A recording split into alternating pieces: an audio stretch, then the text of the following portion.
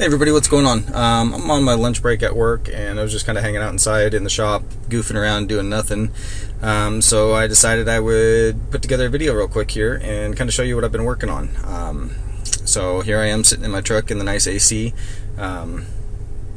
keeping myself cool because it's that nice toasty 90, what do we got right now? Oh, 96 degrees Fahrenheit, which is about 195% humidity too, so it doesn't feel very nice, but in the truck with the AC, we're golden.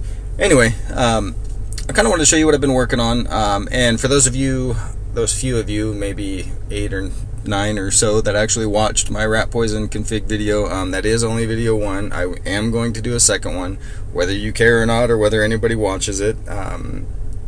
There will be a second one coming. I'm going to finish configuring it on camera and getting it working because it's a great window manager. I really enjoy it, and I think some people might get a kick out of it if they actually tried it. But that's not this video. That's for another day, probably this weekend or beginning of next week.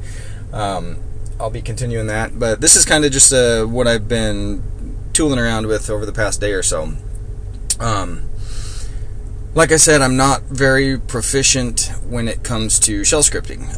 I do enjoy messing around in there, trying things out. Like I said in one of my previous videos, when I need something for my system, I don't always instantly go and look for a program to install. If it seems like something I might be able to write a script for, then I go ahead and I give that a shot. Does that usually work?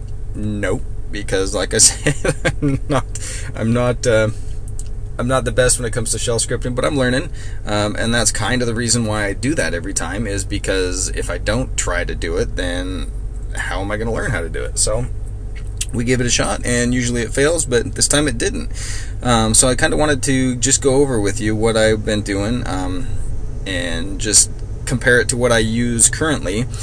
Which, if I'm being completely honest, I'll probably continue what I'm using currently over what I just wrote, but I will have them both, and I think the one that I just wrote is pretty slick. It's pretty simple and pretty basic, but I like it, and it's extensible, and it's just kind of a neat deal that just kind of makes navigating around your system when you're looking for something specific a little easier. So basically, a lot of my stuff right now I do with D-menu scripts, and the one I mainly use is for editing my configuration files. So if I launch that, it just brings up a D-menu list with all my configuration files that I have in there so far that I want to be able to have quick access to. It just brings those up, and I can type in whatever, and it'll bring up whichever one, and if I hit enter, it launches my configuration file. So it's nice and easy. I'm going to change what I want and then close it out. This was a script written by, or I got it from Derek Taylor. You might know him as DistroTube.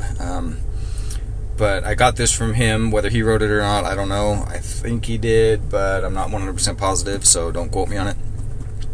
But you can check him out too. Check out his GitLab, and you can find it over there along with quite a few other scripts. But I use this one mostly right now because it is just nice and easy. It pops up D-menu, you type in what you want, and away you go. But I was just, like I said, goofing around with shell scripting, trying to figure out different things, and I came up with something a little different.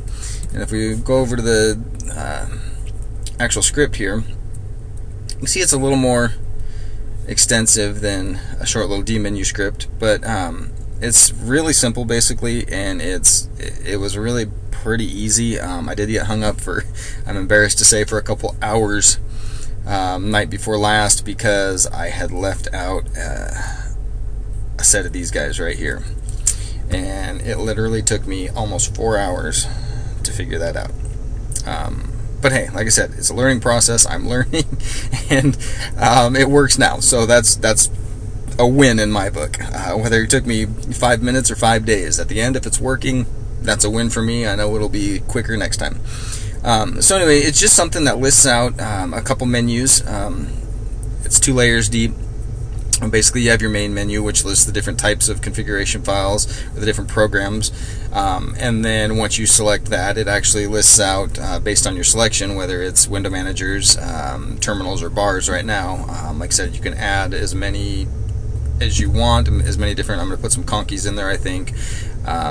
Maybe my NCMP file, just different things that you want. You can continue adding onto this, and so it's pretty cool. But basically what this does is, if we go back to the main screen here, I have it set up to run based on a key binding in a scratch pad.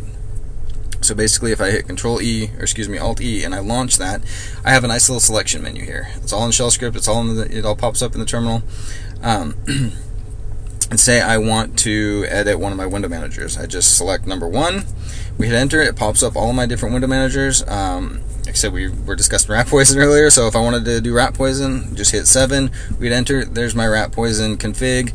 Go through, edit what I want. If we quit out of that, then it brings me right back here. And then we can choose a different one. So say then I wanted to go into awesome. I would just hit 1, hit enter. It brings up my awesome window manager. We can go back. If I want to go back up a menu to the main menu, the window, terminal emulator, status bar menu up there, then I could just do selection 10, which is back. We hit enter, and then it prints out this prompt to remind you what is on the main menu, and say that I wanted to go to terminals. I could hit 2, hit enter. It's going to list out all my terminals. Say I wanted to do kitty, so then we press 2, we hit enter, it brings up my kitty config file, just kind of the same as the other one. Okay, that's good. Now we want to go into Alacrity, so we hit enter, brings up the Alacrity terminal config file, hit quit. Okay, that's good. Now we want to go back again, so now we hit the option 6, because we can see right here on this menu, back is option 6. We hit enter, it takes us back to the first one. Now I also threw in a couple of fun things here. See, we have 4 options here, but say you entered 6, and you hit enter. Oh no, now we get a little bit of an insult. So then it brings up the file again, and you can pick, okay, so no, I wanted 3, not 6, and now we've got the bars. And again, if we hit 3, it'll take me into my polybar config, and we exit out of that, we're back to there again, and then we hit 5, brings us back to the main menu again. And then if we wanted to exit out of it, we hit quit. Oops, excuse me. See, I was at the first one. So we hit number 4. We go back. Oh, why are we not quitting? I gotta fix that. But I haven't tried to quit out of one of those menus. So let's try going into 1. Now we're in the config file menu, and then if I hit 11 to quit, now it tells me to peace out. Counts to 2, and then it closes out the menu. So I got to fix the one on the main menu, the quit function on the main menu. But other than that, it seems to be working pretty cool. You can go into all those different things. Like I said, it's completely extensible. You can add whatever configuration files you want to add to it. You could, instead of having configuration files on there, you could run programs. So it's just kind of a neat little menu system. I know there's probably 100 of them out there, more than that probably, but I just gotta say, as I'm learning this stuff and I write this, I just thought that was pretty cool. If you like it too, great. Feel free to use it. It's not up on my GitHub or GitLab yet, but it will be shortly. And yeah, feel free to take it, use it, change what you want on it, whatever. I don't care, but I just thought I'd like to share that with you. I am also, if we bring up a different scratchpad here, I am kind of turning that into, I'll show you what I got kind of goofing around with right now. I'm changing that into something for my kids, which my daughter played around with last night, and she kind of thought it was funny. I'm changing it now to where instead of accessing files and stuff, I'm turning it into a little shell script quiz. And basically, you can see I've got 1 question in there right now, or 2 questions, excuse me. 2 questions in there right now, and they really don't mean anything. I'm just trying to get the functionality correct of correct answers and incorrect answers. But if we run test quiz, you can, so I've been changing stuff, so I tried to echo something out at the beginning, and that's not working. But anyway, this will work. So if you have 3 times 5, or actually, let's go back into that. Let's Control C, and we will go into Vim, and then we're going to, what do we have? Oh yeah, we put Chef in there. I don't want Chef in there. That was what the problem was. I was trying to randomize the answers, but that didn't work, and so now if we run it, we've still got, oh, because I have to close out. Sorry, hon. So, okay, so we still got something going on with Well, let's go in and take a look and see if we can't figure out what's going on, shall we? So we've got the questions, the answers, and I had it piped into eSpeak, which was right on that one. So let's see something here. What was the problem? It was saying line 8, line 9, line 10, and line 11. Test quiz SH command not found. 8, 9, 10, and 11.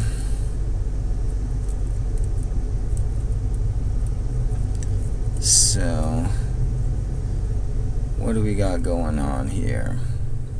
Anyway, I'll figure that out on another time. I don't have time to continue goofing around now. I am, like I said, I'm at work on lunch, but we'll figure it out here. I wonder, what was the...